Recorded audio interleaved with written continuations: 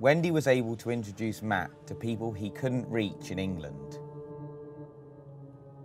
But only a handful of them would appear on camera, including Mike Dunn, a TV producer who made a film about Gary's story, and actress Claudia Christian, who had been married to Gary for 3 years.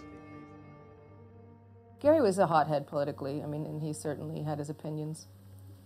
I think he thought that everything was a giant chess play by, the higher-ups politically, that everyone was a scumbag to him.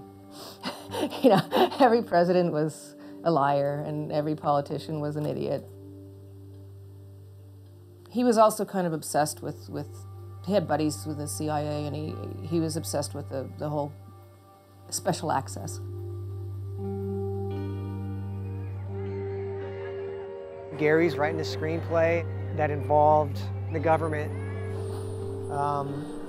Did he get information from sources, within the government, and maybe somebody slipped him information he shouldn't have had, and that's when he died.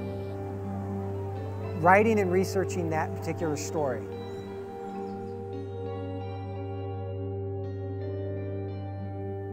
When I first moved in with Gary,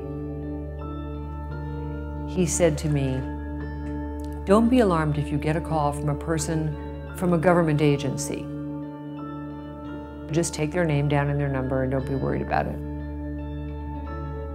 In the first 4 years, there were 2 calls. And then, not too long before he actually disappeared, there were several from the CIA at Langley.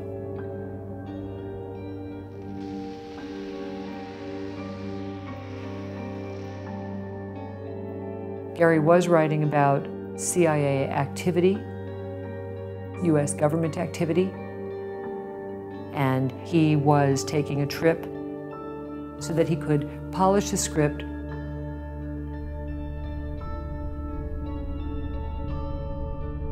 and then he had an appointment to come back and turn it in.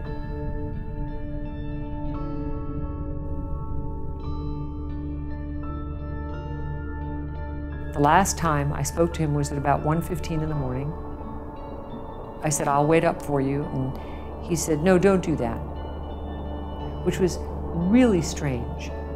And I said, "Gary, are you all right?" And he said, "I am pumping pure adrenaline here." And I said, "What, are you okay?" And he said, "I'll see you later." I never heard from him again.